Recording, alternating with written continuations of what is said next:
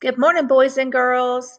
I am here to review your reading lesson for today or to go over your reading lesson for today. Remember, the skill that we are going to work on today is retelling stories and determine the central message, lesson, or moral. And remember, we have been reading this story, The Monkey and the Peas, and today we are going to answer some questions that will help us to determine the lesson or moral of the story. But before we get started with that review, I want to talk to you a little bit about what we did yesterday with the tortoise and the hare. If you will remember, when we read the story yesterday, we determined after reading the entire selection what the moral or lesson of the story was based on the overall content, the text. And we determined that the central message or moral was slow and steady wins the race. Because if you'll remember, we talked about how the tortoise was slow and the hare was fast, but that didn't determine who the winner was going to be because we know that the tortoise won the race.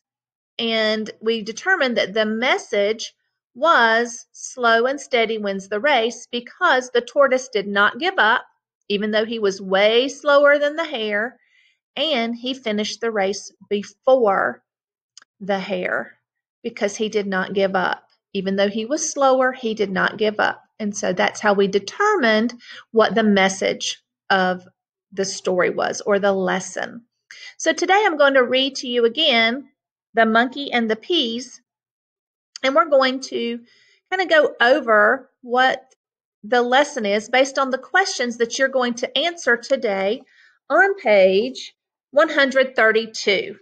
So I'm going to read the story to you again, and then we'll talk about the questions. Once upon a time, there was a king who loved to travel, but he didn't like to visit places in his own country. He thought that more beautiful sights could be seen in other lands. So, boys and girls, when we read that right there, that kind of tells us that the king is not happy with what he had. He wanted to see something else. He wanted to see other things that he thought would be more beautiful. So that kind of gives us a clue right there about how the king is, what kind of person he is. He's not quite satisfied with what he has. So one day, the king and his army were riding their horses through another strange new land. When they became tired, they set up a camp to rest. The horses were hungry, so the soldiers fed them peas. A monkey, who lived in the forest, was watching the king's men from a high tree. He saw the horses eating peas, so he jumped down from the tree to get some of the peas for his dinner. He quickly filled his mouth and hands with peas. Then he climbed back up the tree. He sat down to eat the peas. As he ate the peas, one fell from his hand to the ground. The monkey dropped all the peas he had in his hands. He ran down to look for the lost pea. So let's stop right there. So he dropped one pea, the monkey did, but he still had all of these other peas. So instead of leaving that one pea and eating the rest of what he had, he dropped all of the other ones in order to go find that one pea. So that kind of tells us he's a lot like the king. He wasn't satisfied with what he had, so he was going to go search for that one pea. So the monkey could not find the one lost pea. The other peas the monkey had rolled away. He climbed up the tree again and lay on its trunk, looking sad. The monkey was very disappointed. So he lost all of the other peas because he wanted to search for that one pea. He was kind of greedy. He wasn't happy. He wasn't satisfied. The king was watching the monkey from the camp. He said to himself, "To get one pea, the monkey threw away the rest. I would not be like this foolish monkey. He lost everything while trying to gain or get so little. I will go back to my country. I will enjoy what I already have." So the king and his army rode back to their country. The king found many beautiful sights in his own land. Okay, so boys and girls, we can see that the king and the monkey had something in common, but it looked like the king ended up learning a lesson from the monkey. Okay, so let's go over your paper that you're going to do today, which is going to be telling about the central message of this story. So it says, plan your response. That's question number 6. Answer the questions in the chart to tell about the most important events in the story. So once you tell about the most important events, boys and girls, that's going to help you determine what the lesson or moral is of the story. Because once you pull out all of those important facts, it's going to be easier for you to see what that is. So your first question is, why does the monkey climb down the tree the first time? So you'll go back and look in the text and find out why the monkey climbed down the tree the first time. Okay.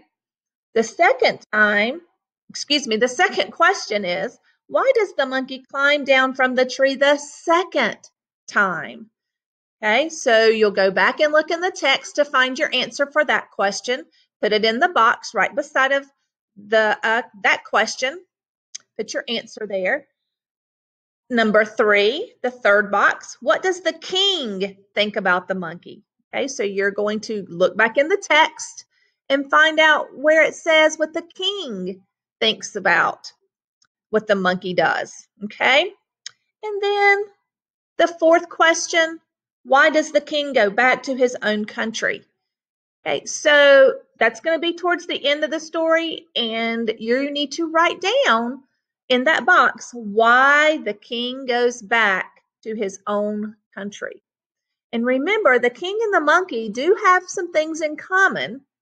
Remember, neither one was satisfied with what they had. And so they were giving up, both of them kind of gave up what they had in order to try to gain or get something else. But that didn't really work so well for both of them.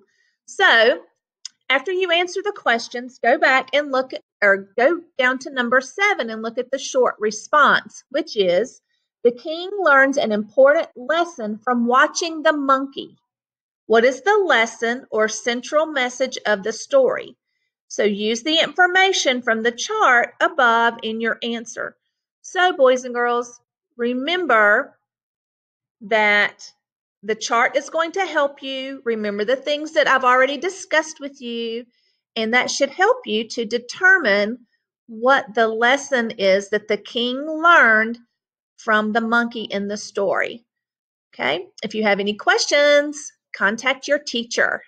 Have a great day. Have a great spring break. We all miss you and can't wait to see you soon.